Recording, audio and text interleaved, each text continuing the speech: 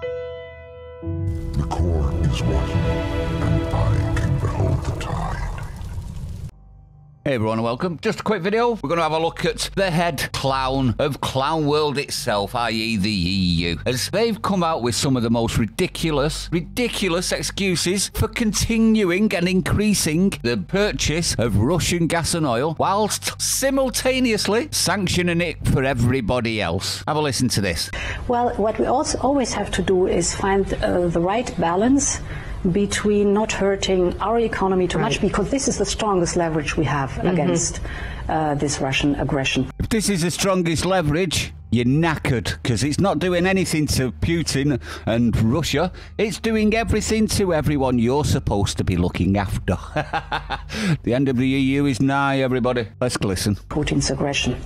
And I take the example of oil.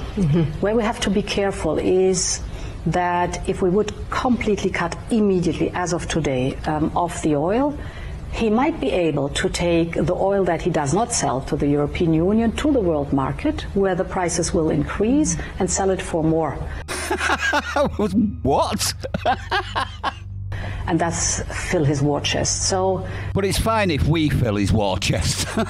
We have to be very strategic in the way we approach that topic, and therefore it is also so important that we convene the rest of the world to really make sure that we deplete his war chest. So a full embargo would really be years away. Over time, what we do is get rid of the overall dependency of Russian fossil fuels, all three of them, and never to go back. So you heard that stupid clown language. Apparently the only way to stop Putin selling his oil and gas is to sell it to them, which is extremely selfish for the rest of Europe and anyone else that wants to buy this oil and gas. Extremely stupid, because selling gas and oil doesn't put the price up. Restricting selling gas and oil puts the price up. Or she thinks you're extremely stupid. I'll let you decide.